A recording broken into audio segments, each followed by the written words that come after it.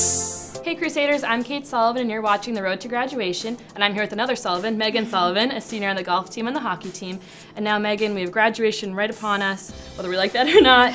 And what do you have planned for after graduation, after Holy Cross? Starting September, I'm going to be working in Boston for Deloitte, one of the big 4 accounting firms, as an auditor. That's awesome that it starts in September so you can enjoy a bit of your summer before starting the real world. Definitely. And now as a 2-sport athlete here at Holy Cross, what are some of the things you're going to miss most about being on the team? I'm definitely going to miss my teammates most, and just those relationships that you form being on a team. Yeah, it's huge having those connections both in the classroom, outside the classroom, really great friends that will always be with us following graduation. And going through your 4 seasons here, all of the different sports you've played, do you have a favorite memory from one of those games? My favorite memory definitely was winning the ECAC Open Championship this past hockey season. It was a great way to end my career at Holy Cross. Definitely, I feel like that's the top that you can reach, so might as well as your senior year go out and have that awesome memory, so that's awesome.